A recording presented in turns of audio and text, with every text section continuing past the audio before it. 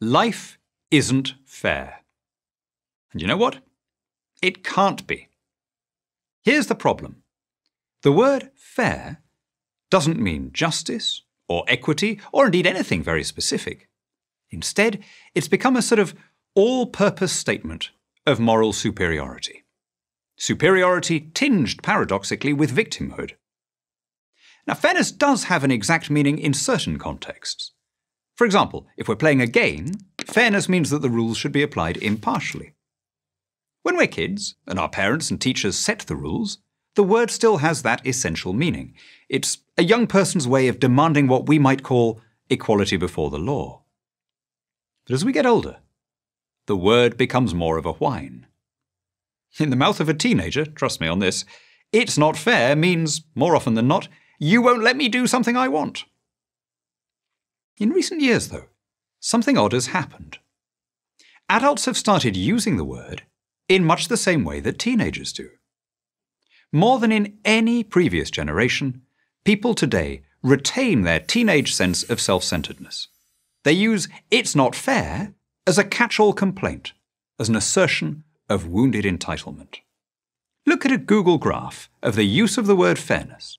From around 1965, it looks like the proverbial hockey stick, flat, and then it suddenly shoots up.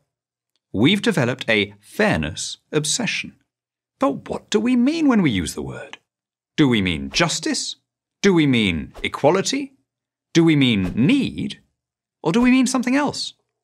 Suppose you and Jane buy a cake together. You pay $6 and Jane pays $4. What would be the fair way to split it up? You could do it on the basis of proportionality. In other words, you get 60% of the cake and Jane gets 40%. Or you could do it on the basis of strict egalitarianism, half each regardless of who paid what. Or you could do it on the basis of wealth. Jane has much less money than you for non-essentials like cake, so maybe she should get the larger share. A case can be made for each approach. But the beauty of the word fair is that it doesn't require you to come down clearly in favor of any of them. It gives you the cover of ambiguity. So, for example, when a politician says, "We want the rich to pay their fair share," he doesn't usually mean that he wants the rich to pay taxes at the same rate as everyone else. He means that he wants them to pay extra. The word fair lets him present higher rates of taxation as a form of justice. But only if we don't think about it too hard. That's the beauty of it.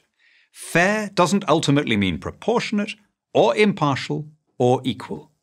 You can use it to mean almost any positive thing you like. "I want fairness" generally means, "Look at me, I'm a nice person." Demanding fairness lets you tell the world how decent you are without your actually having to contribute a penny. It's a kind of vanity. Mirror, mirror on the wall, who's the fairest of them all? Let's get real. The only way to distribute the cake is to see how much people are prepared to pay for their slice. Sure, that could leave a banker with a bigger slice than a baker. Sure, we might not like that distribution. We might feel that the baker is doing something more valuable than the banker. He's making delicious pastries while the money man doesn't seem to be making anything except money for himself. But how can we judge someone else's economic worth? You might want bakers to be paid more than bankers. I might want teachers to be paid more than movie stars.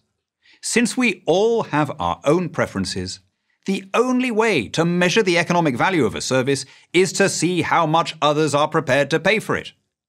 That's what the market does. It aggregates our preferences. It doesn't ask us in the abstract what we think someone else deserves. It tests in reality how many hours of our own labor we're prepared to put in exchange for a product or a service. Under every other economic system, our relations are mediated by accidents of birth and social caste, and financial rewards are determined by favoritism. The free market alone gives everyone the same rights. My money is as good as yours. You can't get fairer than that. I'm Daniel Hannan, President of the Initiative for Free Trade and author of Inventing Freedom for Prager University. This video was made possible by a generous donation from the David and Janet Pollock Foundation. Thank you for watching this video.